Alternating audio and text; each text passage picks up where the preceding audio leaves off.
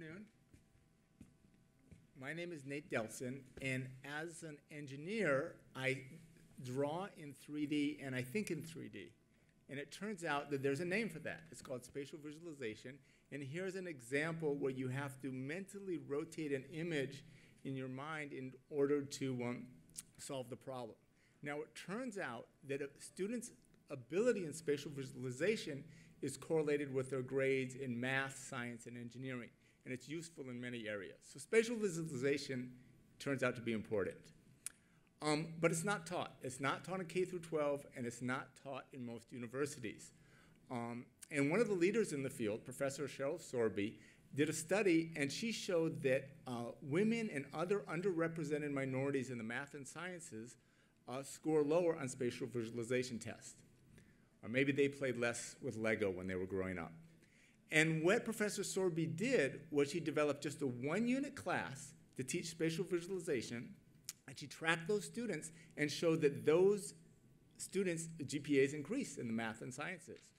So just in the last few years, NSF has started to fund classes at a number of universities in spatial visualization, but they're using the traditional method of paper and pencil and a teacher in front of the classroom. So what we wanted to do, and what we were able to do with the CSRO funding, is that we wanted to explore the use of tablets or touch interface.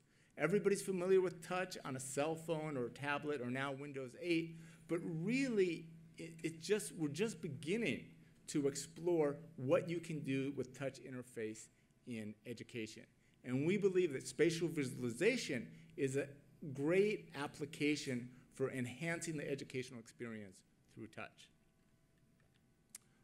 So our goal is truly to provide spatial visualization training to millions. We're starting at the university, but ultimately we'd like to go to K through 12 and vocational schools. We're collaborating with Professor Sorby. We've chose to work with an iPad to start with. We've already implemented a touch interface for interacting with 3D objects. We've also spent a lot of time focusing on a sketching application. And it turns out that the physical act of sketching is been demonstrated to be important to the learning process.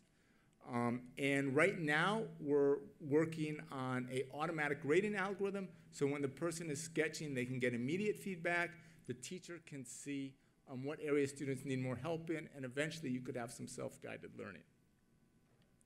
So let me show you what we've done with the touch interface. So here the student is moving the object in 3D to solve one of those rotation problems. And you can see how beautifully it just moves so automatically and interacting with virtual objects. Here is our sketching app, and you notice that we have a grid background and a starting location, which is specified with that orange dot.